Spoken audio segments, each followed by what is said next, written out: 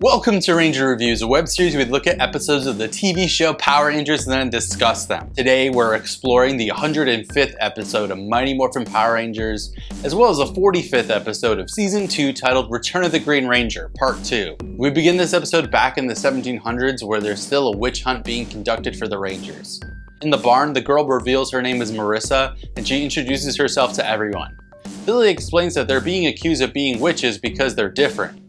I'm surprised they haven't tried to sell Aisha yet, Jesus Christ.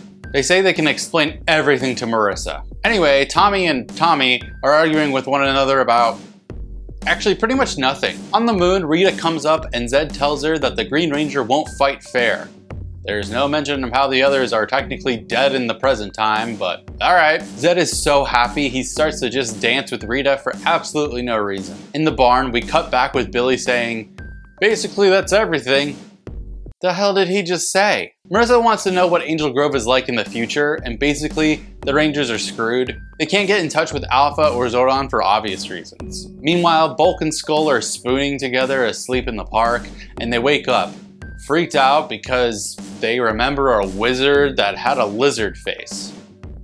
So wait, that thing that Rocky said wasn't wrong? That's supposed to be a lizard face? Tommy and Tommy keep talking while Alpha looks on the viewing globe to see the two Tommies in front of each other, but neither one is looking at each other. Masking be damned. Alpha also can't find the other Rangers at all. The wizard shows up and the two Tommies morph, becoming the White and Green Rangers. Yes. This is what I came for. There's a fight that's not amazing, but it's made better by it being white versus green before green goes to the wizard's side. In the past, two soldiers are creeping around the corner while the teens inside try to contact Alpha and Zordon. Then, Skull, as a soldier, shows up, claiming that Marissa is going to get punished for this. Back to our White Ranger versus Green Ranger fight. Glad we're not pretending to care about the others too much. The wizard then says, "This is getting boring," so he zaps Good Tommy, making him demorph. He then tells the Green Ranger to use the Dragon Dagger to call out the Dragon Zord, and then he gives him a power coin. Like, he could have morphed at all in the first place without it. Billy decides it's time to explain everything to these soldiers. Then, in the command center, the evil Green Ranger shows up, using footage from literally episode 18 of this show. Zordon demands answers, but the evil Ranger isn't giving them. Meanwhile, Zed and Rita are still dancing. Then, Zed suggests that after the White Ranger is dead, they should have a baby. And this freaks out Rita, understandably. She then runs to Finster, telling him that the potion is working a little too well. She needs a potion to make Zed forget about the baby idea. And Finster says, "Oh, that sounds charming." And Rita yells at him until he starts making another potion. I love Finster.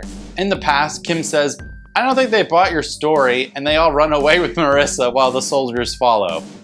This scene goes on for like 4 solid minutes because it's clear that they've run out of content for this episode. Then a horse-drawn carriage is going down a dirt path, and Marissa says that they have to get in because it's her Uncle Ben's. Turns out, Uncle Ben is Bulk. Also, Billy is just being a damn man-spreader, so Rocky can't sit. In the command center, the Green Ranger talks trash to Zordon, and he says that history is repeating itself wherever the other Rangers are, but then he leaves. Alpha and Zordon realize that this means that they've been sent back in time. Obviously.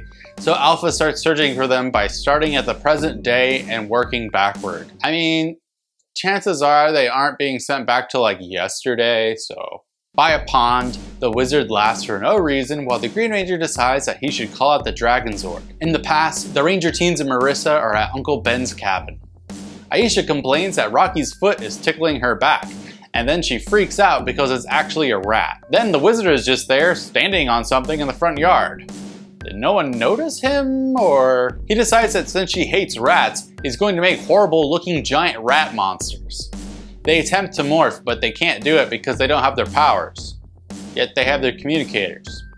Whatever, they run away with the townspeople while the wizard just starts making stuff explode for absolutely no reason. In the present, the Green Ranger calls out the Dragon Zord, which begins to rise from the depths and splashes construction workers on the pier. On the moon, Zed talks about how the Power Rangers are finally history. To be continued. Honestly, this isn't the worst part 2 we've ever had, and honestly, at this point, I'll kind of take it. I was expecting it to be so much worse than what it was. Seeing the Green Ranger and the White Ranger fight is pretty cool, and the use of the Dragon Zord makes me realize that the Dragon Zord was never destroyed or anything. The parts in the past aren't anything to write home about, but to be honest, they really could have been worse. You know what is worse? Those giant rat monsters. Yeah, those were the original monsters meant to be used in the movie. You can see why they cut them out and replaced them with something else instead, because they look cheap as hell and absolutely terrible. Other than that, I actually really enjoyed this episode. It's kind of surprising. How will this three-parter end? Until next time, may the power protect you.